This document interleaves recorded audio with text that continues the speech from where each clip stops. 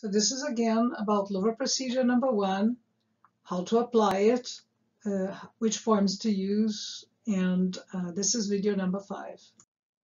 So this is the last part. It's the last video, video number 5, concerning the Q method and its application on the ground, and following up from what we discussed before concerning the Q method and some of the principles that go along with it. The cherry picking, the anonymous data collection, and the need for privacy in the interview process. Following up to that, we want to cover some of the specifics concerning the form itself. And this comes from notes of a previous training of surveyors that happened in January. There was a booster training sometime in April, and right now we're repeating this.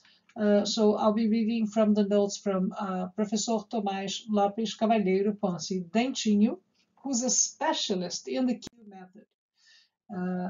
Professor Tomás Dentinho, he is a part of the EBD Global Optimum sub-team implementing this project. Together with myself, I'm Fabiana Isler and Alicia.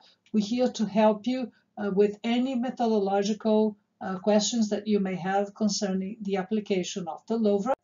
On the ground, you have Eva and a wonderful team of field surveyors, people who have a lot of experience and will support you all the way through.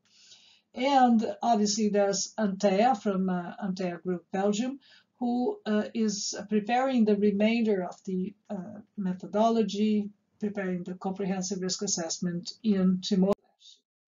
Now, I just want to recap. Before the interview, make sure that you have empty copies of the questionnaire on paper. You have a pen, a board with the questions and cards that have been numbered, and all of this material has been translated into Tetum. You have your mobile phone charged to identify coordinates, and you do that using the application of UTM. You have a map of the Suku in order to actually define the place where you are at in case you don't have mobile coverage or GPS coverage. You need to plan how many questionnaires you are able to apply during day 2 in the Suku. And you do that when you're doing, for example, the transect walk, or when you're doing the focus group. You identify through the cherry picking, which had been discussed in video number 3, the people who will be interviewed. We think that a quick Q method interview would last 30 minutes, but let's say up to 40 minutes in average. But to be really, really sure, you need to reserve a full hour. Even getting to the person's place, finding the peace and quiet that you need, the privacy that you need, that in and on itself takes time. So therefore, prepare for that. Prepare for 1 hour for each interview. So again, you need to find a place during the interview without wind or rain, and preferably with a table and chairs, and you sit face to face with the interviewee. You need enough light because you need to read the questions, and you proceed with the interview without hurry, without breaks. Okay, it's very important that the interview is conducted from beginning to end without a break. You need to ask the interviewee for consent. We've gone through the steps of the consent. I've read the consent in English. You will be reading the consent, a well-translated consent in Tetum. Need to make sure that everything is well understood. Repeat the paragraphs in the consent if they have not been understood. After the interview, you need to fill in the Google form. It's form number 3. And if you're doing it on paper, you need to use block letters so that we can understand the questions, or whoever is responsible for data entry can understand what is being written. And it's very, very important that all the questions in the Q method form number 3, are complete. If you leave out a single question, the entire interview process for Q method is invalidated. So it's very important to be thorough, complete, and to do the interview without breaks. Now there are cards numbered, and the V can also serve as A, V for vulnerability, A for adaptation or adaptive capacity. We'll come. Now there are cards numbered, and the V can also serve as A, V for vulnerability, A for adaptation or adaptive capacity. We'll come. So it's very important to have all the boards ready when you start asking the question. And we're going to go through them in more detail, because this is all about ranking and ranking preferences, ranking the different things that are listed in the questions. For question number 1, we have the following boards. We have floods, landslides, erosion, extreme winds, drought hazard, and uncontrolled fires. For the second question, the person will also be asked to rank the different assets and services differently from the previous question, where you have 6 things to order and rank. Here we have 8. So therefore, you're going to use the 8 cards. What we have here are houses, agricultural fields, livestock, forests, road, water supply, energy supply, which is generally electricity, health posts, and schools. Just pay close attention to what these features are. These are assets that are present in the community, and you may be asked to explain what they are. But the question here is to rank what is most important for the person. And you have 8 cards. All of them need to be filled. If they say, oh, but this is not important for me, then you move it to the bottom of the rank, but ask them to rank all 8 things in order of importance. This is question 3, is very much about the attitudes, people's attitudes in the face of destruction of assets by natural hazards. And it so happens in the Q method that people associate the previous questions with what they're being asked next.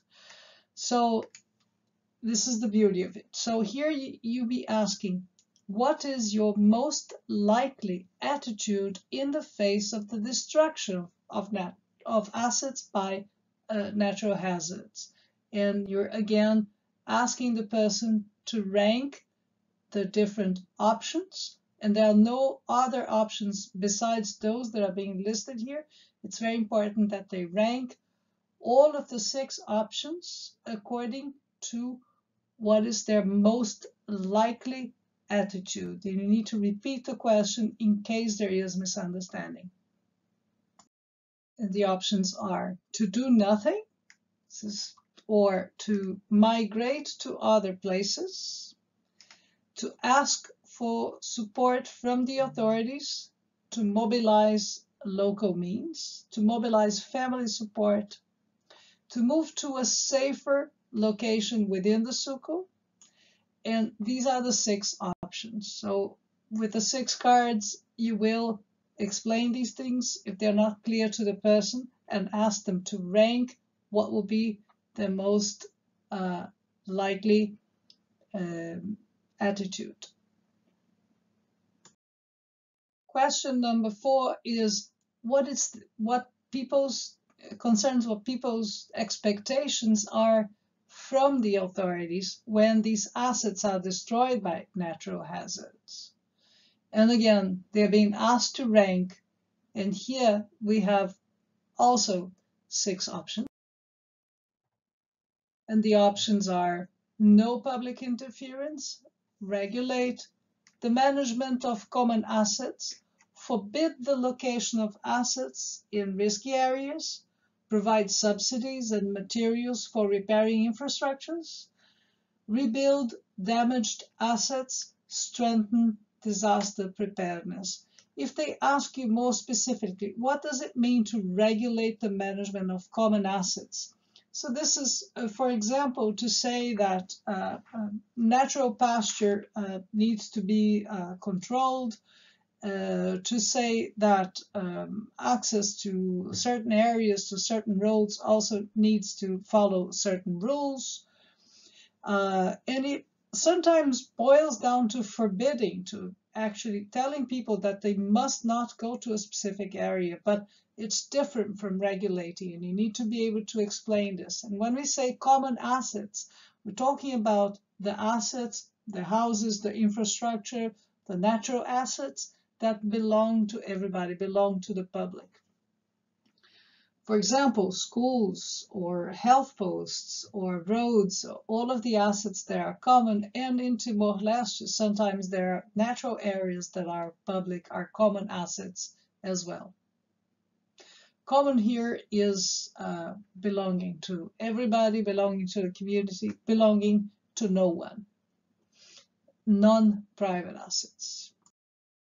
With all the cards in place and with a good understanding of these questions, you will be ready to start the Q method interview. And it starts with filling in some basic data. It's very important that you, as a surveyor, identify yourself and not the person being surveyed. Again, this is an anonymous data collection method.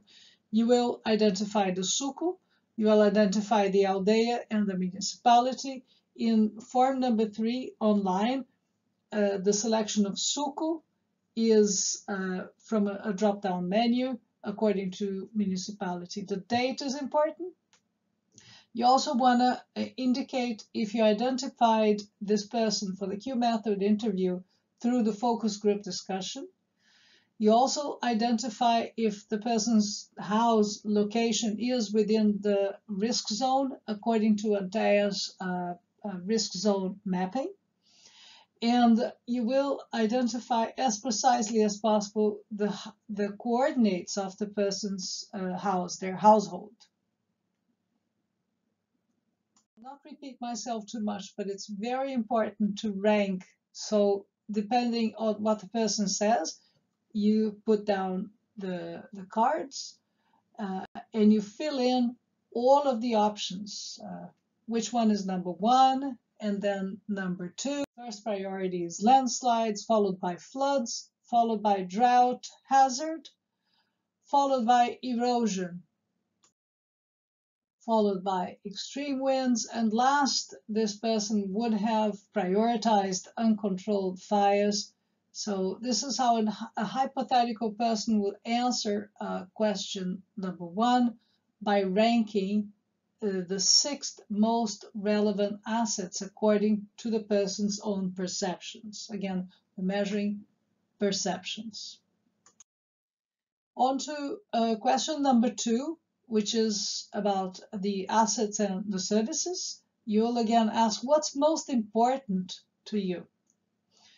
And there are 8 things that the person needs to rank. It's very likely that they'll say that the house is the most important, but don't force the answer. You need to let them choose what's most important to them. You might be surprised that they say that agricultural fields are the most important. So don't force the answer. Just give them the time to understand, analyze, explain the cards if need be, and let them choose. Okay? If they say that number 2, it's the road, so you've been down number 2. If they say that livestock is number 3, you take note of that. Number 4, if they say that finally it's agricultural fields, and then water supply, followed by the health posts and schools, and last but not least, they might say that water supply followed by forests are the least important for them. So that's how they ranked. That's how you're going to take note of it. It's very important that you leave no row without a number. Next, it's the question that follows. What is the most likely attitude in the face of destruction of assets by natural hazards? Again, don't force the answer. Let them answer according to their preferences. And explain what each sentence here means. so that they fully understand, but let them do the ranking, what's most important for them. If they say that, their most likely attitude is just to do nothing, that's what you take note of. In this particular case here, which is hypothetical, followed by, well, then I'll look for family support. That goes as number 2. And then, okay, maybe I can mobilize local means. That will be my sort of a third option here, third uh, likely attitude in this particular case. I'll then ask for help from the authorities. You take note of that as number 4. And you need 6, don't forget. Followed by move to a safer location that's really down on the person's priority list. And finally, migrate to other places. So this is how you need to take note of it. What's most important, most likely attitude and least likely attitude from 1 to 6. And this is question number 4. What measures do you expect from the authorities when assets are destroyed by natural hazards? If they say they expect no public interference, this is what you put as number 1. If they expect that after that they may provide subsidies and materials for repairing infrastructure, that will be their number 2. Again, don't force the answer. Don't let the answer be biased. Let them really answer according to their preferences. If they expect that next the authorities will rebuild damaged assets, that's what comes as number 3. Forbid the location of assets in risky areas. If they say that this is number 4. Strengthen disaster preparedness. If this is what they expect from the authorities, as number 5 out of 6 options. So that's how you take note of it. And finally, that the authorities do something about regulating the management of common assets. This is question number 5, and it has 5A and 5B. 5A is about vulnerability, 5B is about adaptive capacity. In a sense, they are opposites, vulnerability and adaptive capacity. But here you're asking the person, it's a very personal question, how they assess their own degree of vulnerability according to a 5-point scale. 5-point scale means there are 5 options that go from high vulnerability to very high vulnerability to very low vulnerability. And you can explain to them what vulnerability is. That is when they are impacted by a natural hazard, that they have certain features, certain characteristics that make them more susceptible to be impacted by these hazards. And these are characteristics that they cannot change very much. This is what vulnerability is about. And there's the cards look more or less like this. It's the V card, if you may remember. And then you're going to place the V card according to this rainbow scale, the 5-point scale, from very high vulnerability to very low vulnerability. That is followed by question 5B, which is about adaptive capacity. Because you may be highly vulnerable, but you may also have adaptive capacity. And this is, again, a very personal question to the individual that you are interviewing. If you don't have the A card for adaptive capacity, you can just invert the V card and make it into an A, and then ask them to place their adaptive capacity as either very high, all the way down to very low in a 5-point scale. Finally, there are some few questions that are very important. Some of them will be answered by the respondent. Others will be answered by you observing the surroundings and observing what's going on. But you continue the interview and you go all the way to the end. You ask the person's age, number of years of education, their gender. Don't just observe their gender, ask them. Daily income, whether they have a car, and car we're using the exact same typology as we have in the census. Car, van, truck, anguna. Motorcycle, if they also own a motorcycle. And here the options are yes or no, so it's 1 or 0. What's their occupation? If they are farmer, if they work for government, or other. Whether they live on a hill, on a plain, or by the coast, and how long it takes to reach Delhi by transport in terms of number of hours. Don't just guess that, ask the person in case they don't know. Then you can write down the number of hours if you know from experience how long it takes by transport. But better ask the Suco residents, okay? Just in case they don't know, you would put the answer yourself. Time to reach the local market within the suco by foot. So you write down the number of minutes. So this is the previous one, number of hours. The next one, number of minutes. How many people live with you in the house, in the household, including you. So we really need to know how many people are in the household. The area of agricultural land used by the household, we're assuming that they actually have land that they are using for agriculture. In case they don't, your answer will be 0. But the number of hectares, this is an estimation, okay? If they don't know, you just help them out to try and measure, but we need a measure in hectares. Number of cows and buffaloes, just put them together. It doesn't matter how many cows or buffaloes. An estimate that belongs to the household. Number of goats and sheep that belong to the household. Again, an estimate, whether it's the small sheep and goat or the big one, it doesn't matter. We just need to have an idea of how many there are. Finally, some characteristics of the respondent. This is what it looks like in Tetum, sorry. This is the 7th question. It concerns the features of the house that the interviewee lives in. And you will ask them very precisely, and the answer is a single letter, as follows. You're going to ask if the materials of the person's house, if the walls are made of concrete brick, that will be option A. Of wood, bamboo, that will be option B. Corrugated iron or zinc, option C. Clay, palm trunk, or bebak rock, that will be option D. And finally, any other material that has not listed before will be option E. Next, you ask about the roof materials, and you need to select one of them. Option A, palm leaves, talitahan, thatch, or grass, that will be option A. Option B, corrugated iron or zinc.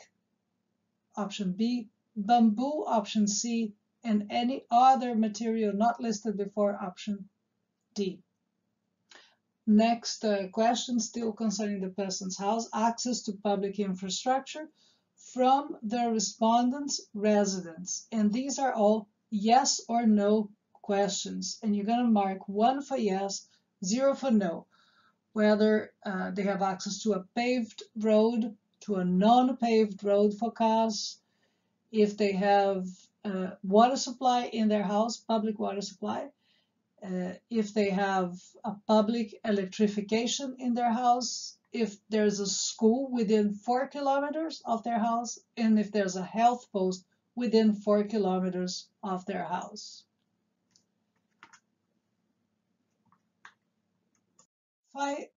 Finally, this is the last question, question number 8 of the Q method and all of the forms that you're supposed to apply in the field. It's also about memory of hazard. You may recall we had a question, memory of hazard, during the focus group interview. This is similar, but again, we're asking the individual, so they need to respond according to their memory of hazard and not the collective memory of hazard. And the questions are if the hazard has affected the suku, affected their assets, you can say your assets, that is the interviewee's assets, the year of the hazard, whether it's been loss of life, estimated financial loss in US dollar for every specific hazard, and how long it took to recover, whether in days, weeks, or months, and you're going to answer with a small piece of text. We have room for more than the 6 types of hazards that were included in question 1 of the Q method. And in the form you have a place to indicate that. Okay, and these are the questions in Tetum. I believe there is some translation missing, but this can be fixed very soon. So this is all for this is all for my part. This is the very last slide, and I thank you for all the attention in the instructional videos for the Lovra procedure. Thank you. Bye. The government of Timor-Leste is implementing, with the support of the United Nations Development Programme and funding from the Green Climate Fund, a project titled Safeguarding Rural Communities and the Physical Assets from Climate-Induced Disasters in Timor-Leste. This video and related materials are funded by the project. Government entities involved in the project include the Secretariat of State of Environment under the Coordinating Minister of Economic Affairs as the implementing partner, along with the following entities as responsible parties: Ministry of State Administration, Ministry of Agriculture and Fisheries, Ministry of Public Works, and the Secretariat of State of Civil Protection. Companies: Antea Belgium, part of the Antea Group, EBD Global Optimum of Rio de Janeiro, and the NGO Rivos at Timor-Leste are the joint venture of service providers for the assignment titled Comprehensive Climate Hazard Mapping and Risk Assessment and Development of a Risk Model for Timor-Leste under the mentioned project.